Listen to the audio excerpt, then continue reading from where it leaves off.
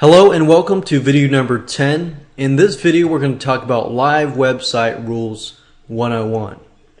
I'm going to talk about several things that you need to understand because I know for a fact that if you don't know about FTP and you don't know necessarily about website stuff, you're probably asking the question, well, how did you get this web page to show up?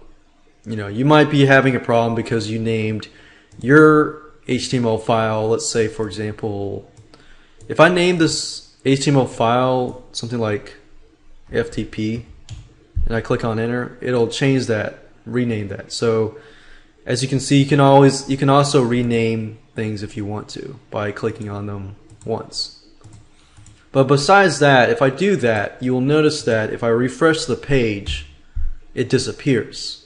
Even though there's an HTML file, it disappears. So for some of you, I know that some of you might be asking, well, how do I make it so that that web page appears? Well, basic website rules 101 says that you need to have a index.html file or an index.htm file.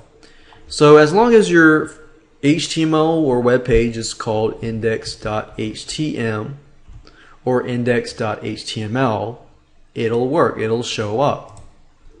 So if I refresh the page again, I see the page.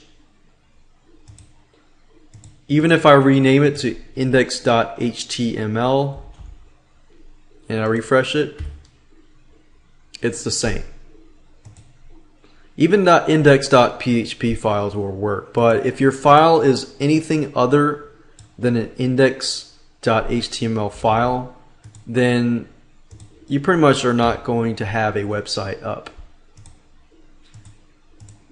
So as you understand that as long as there's an index.html or index.html file within a folder, any folder of yours, then it'll appear on the web browser.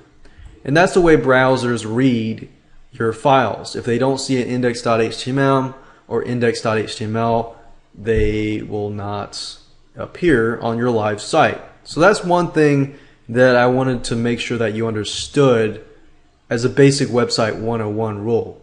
So if you have any problems and you do name your files anything other than index or index.html, index.html, you will get errors because that's just how the browser reads files.